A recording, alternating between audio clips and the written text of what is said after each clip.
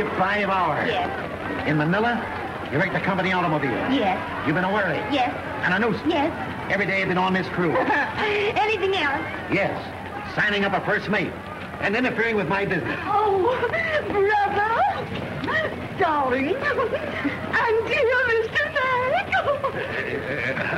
How do you do? Father, this is the first mate I've signed up. What do you mean? He's been first mate on the Empress for 6 months. Mr. Walker, Marge and I... I'm not interested. You return to your ship. I'll take this up with you later. Mr. Walker... I told you to return to your ship, Dale. But, Father... Are you carrying out my orders, or are you leading this line right now? All right, go back to his old tub. I'll handle him.